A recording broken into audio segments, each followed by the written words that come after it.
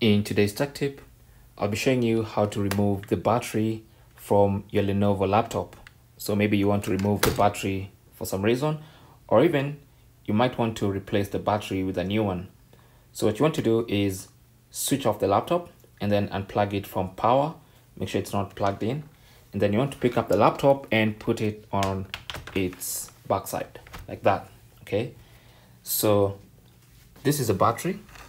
It's normally at the edge. And so there are two latches on the battery that hold the battery in place.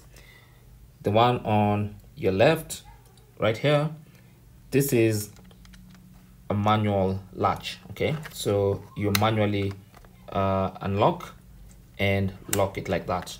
Okay, so the default position should be locked. Now when you want to remove the battery, you have to manually unlock this. Now this other one is spring loaded. Okay, so once you unlock this one and it shows red, then on this other side you can just pull it. Like I said, this one is spring loaded, so once you pull it, the battery pops out. Simple as that. Okay, and now you can just easily remove the battery from the laptop. Okay, it's really that simple. Now if you want to put this battery back, or maybe a replacement battery, you can just make sure these little grooves here go into this. I'm not sure if you can see these two little holes here.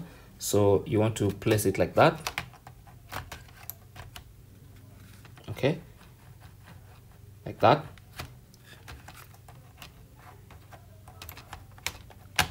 Make sure it sits properly.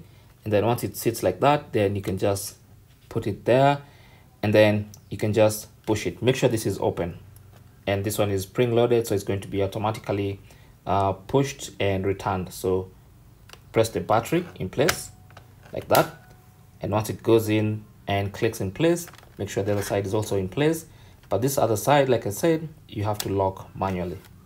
Okay, and the battery is back and you're good to go. So now you can switch on and everything should be okay. That is basically how to remove or replace the battery on your Lenovo laptop. Thanks for watching. Comments and questions down below, and good luck.